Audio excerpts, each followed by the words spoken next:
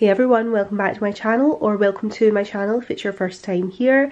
Just to let you know, I'm a bit congested at the moment and I've just been editing another video where I feel like you can really hear it in my voice, so I'm really sorry if I sound really stuffy. There's not much I can do about it, unfortunately. I go away next weekend, so I need to film this video today. I don't have time to film next weekend to get this video up for you the Sunday that you're seeing it. So yeah, we're just going to need to push on. Today I am doing a lip gloss declutter for you. I have been reaching for lip gloss a little bit more than usual recently because it's not a product that I reach for very often. A lot of these are very old in my collection and definitely some of them have actually gone off. So I think it's time for me to weed through them, be pretty ruthless and knock them down a bit. So let's get on into it. I was actually going to say I don't have a huge lip gloss collection, but to be honest, that's probably still a reasonable amount of lip gloss. And there's actually two missing, so let me just go grab them to slide them in. There are two that won't be getting decluttered, but for the sake of making sure we've got a full picture of the collection, let me go grab them. So the two that weren't with the rest are my Lisa Eldridge one that's in this year's Project Pan, so it was sitting with my Project Pan stuff, and then this Charlotte Tilbury one which was in my other drawer. That's now my full collection, so we're starting off with 1, 2, 3, 4, 5, 6, 7, 8, 9, 10, 11, 12, 13, 14, 15, 16, 17, 18. So if I could get this down to single figures, I'd be very happy, so let's get on into them. So I've just kind of sorted them out by colours. So these are sort of light pinks into nudes, mid pinks, deeper pinks into like sort of darker shades.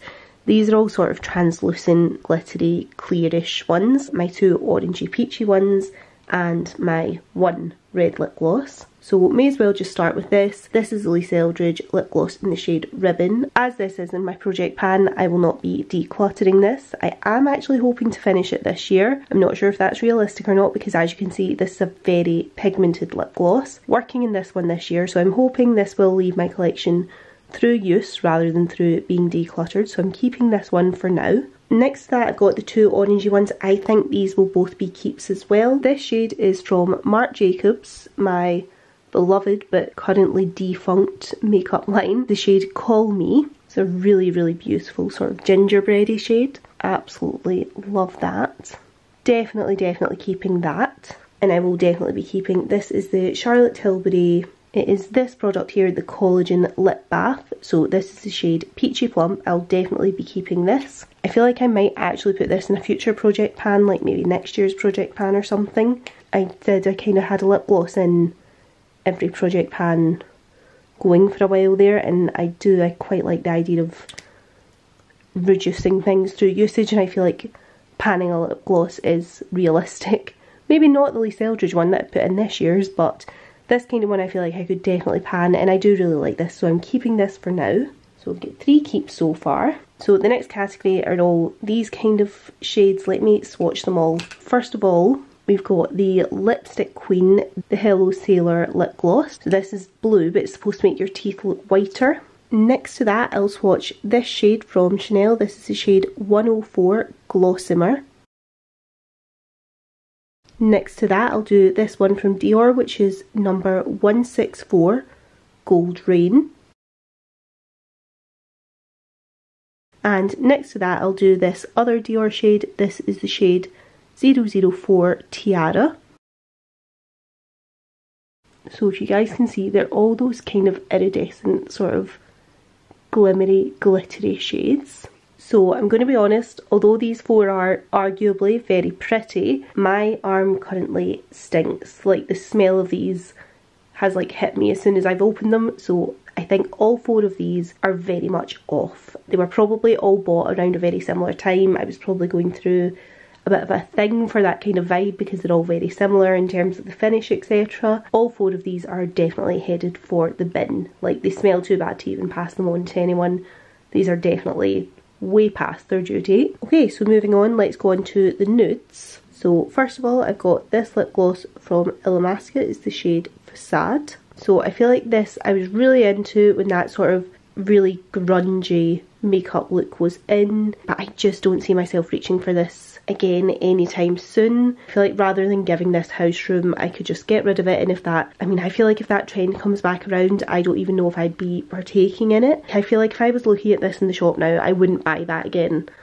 So I don't know why I'm holding on to this. Next up I have these two lip glosses, which are both from Benefit, and they are both the same shade, Life on the A-List. They're both theoretically the same shade, but they look completely different. I mean, I say completely different, like they're definitely that kind of light finish that there's probably not much in it, but they are both labelled as the same shade, and they are definitely not the same shade. Like the top one's more pink, the bottom one's more peach. But yeah, that's kind of a bit weird that they're both supposed to be the same and they're not, so I'm not sure which one's, if one's gone off or whatever. I think I'm just going to get rid of both of these to be safe. So 3 for 3 so far in the nudes category, all going. Then the last one that I have in this category is another one of the Charlotte Tilbury Collagen Lip Baths. This one is the shade Pillow Talk. Definitely keeping this. I actually think I could again pan this at some point. So yeah, I'm definitely keeping the Charlotte Tilbury. I feel like as a shade that's much more flattering to me, that little bit of warmth.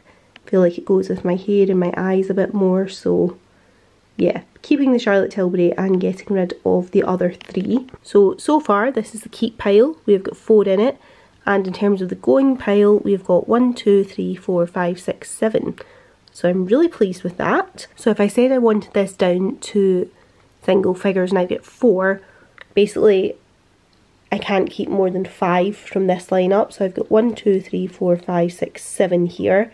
So I need at least another 2 to go, and if we've done that, I've got it down to single figures, which I will be very, very pleased with. So let's have a look at these ones. I will swatch these 2 shades next. Now this one is another Benefit one. It came from the same set that I had that mini Life on the A-List from. This is the shade Spiked Punch. I feel like because of the Life on the A-List discrepancy in terms of the shades, etc., I am probably just going to get rid of this, but it was always very pretty, so let me just swatch it so we can enjoy it one last time. So you can see that was always a gorgeous one for spring, summer, very, very summer holiday, bright peachy coral shade. But yeah, I think we'll just let that one go. And the next one is another Charlotte Tilbury one. I'm not sure what this version is called. This is the Pillow Talk shade in whatever the lip glosses with the glittery lids are called. I got a set basically, I think 2 or 3 Christmases ago now, and it had this, then the other little mini Pillow Talk Collagen Lip Bath, then a little mini of the liner and the lipstick in it. So I didn't buy this as an individual item or anything like that, but yeah, that is that one. This is very, very pretty, and if you guys can see there's actually a little bit of windowing because I have used a fair amount of this, and it is a mini, so definitely going to keep hold of this one because I think I could definitely pan this completely at some point, and formula wise, etc., it still smells fine, so I'm going to hold on to this. 5 more to go, and it's all the deep vampy shades that I absolutely love. I have now kept 5, so I can only keep 4 from this at absolute maximum, but yeah, let's swatch them, smell them, see how we go. I will start off with this one from Chanel. This is the shade 175. I'm just realising that one that I showed you earlier that I said was called Glossomer, this also says Glossomer, so actually that's not the shade name, that must be the range name, so the shade number is just number 175. I can't see an actual name for it. So that is that swatch there. It's this beautiful, almost metallic deep pink. Colour wise it is absolutely gorgeous, but the smell is not great, so I think this has had its life, unfortunately, and it is time for it to go in the bin. I'm a bit annoyed about that because it's obviously still so pigmented, there's still so much product there, and I am having to bin it because it's gone off. So that's very disappointing and an absolute lesson in why I need to have less stuff to get use of things before they go off, because when I get too much, there's just too much to get through in the collection and things don't get the right amount of attention. Next up is another Chanel one. This one is the shade number 24, and this has a shade name. It is called Expressive. So that is that shade there. It's really beautiful and dark, and that one doesn't smell off, so I'm definitely going to keep this one for now. Next up is this shade number 972 from Dior. It's called Cult. See a little bit of windowing there, so obviously I've had a bit more use of this than of some of the others, which is nice. That one doesn't smell great, but it doesn't smell as bad as some of the others. But no, do you know, I was going to think about keeping it there, but I'll get rid of it. I've kept the Chanel one, which is fairly similar, so yeah, I'll say goodbye to the Dior one. Now I've kept two of my absolute favourites here for last. So this one is from Chanel. It is shade number 487 and this came out with the Rouge Noir collection that they did one Christmas. And this other one is from MAC. It's a core shade, or for lipstick it's a core shade anyway. It's the shade Sin, but the packaging is from the Toledo collection, which was one of my absolute favourites. I'm sorry if this is all super jerky, by the way. I keep having to stop filming so I can go cough, so I'm really sorry if that's really obvious. But anyway, let me swatch these two. I am a bit worried about this one, given all the other ones like this that we have swatched have all been off. Yeah, this one smells dreadful too. Oh, that's so sad. But anyway, let's just look at the beautiful colour one last time. Oh, and then next to that I will do MAC Sin, which actually doesn't smell dreadful, surprisingly. So there we are, facing the light. So the second to end one is the Chanel one, which is definitely off.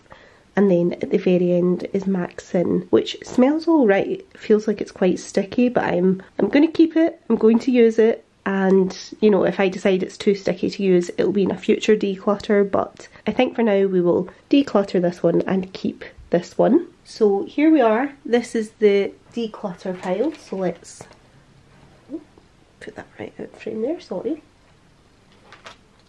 So to count, we're decluttering 1, 2, 3, 4, 5, 6, 7, 8, 9, 10, 11. So 11 going, really happy with that. And keeping 1, 2, 3, 4, 5, 6, 7. So 7 are staying, 11 are going. I am really pleased with that outcome.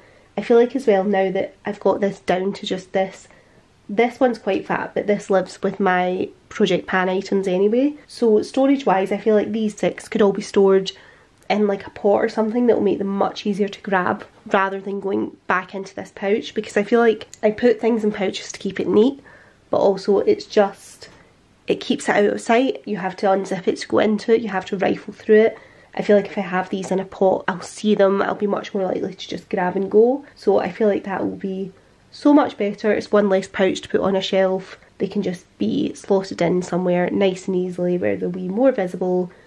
Just all in all, I think this is a big improvement. So I'm really happy with how this declutter went. I hope you enjoyed watching it. I'm really sorry about my voice, as I say, and if it's been really jerky because I've had to keep cutting off to go drink water or cough or blow my nose. So I do apologise if that's come across. But anyway, thank you very much for watching this video. I hope you did enjoy it and I will see you in my next one. Bye!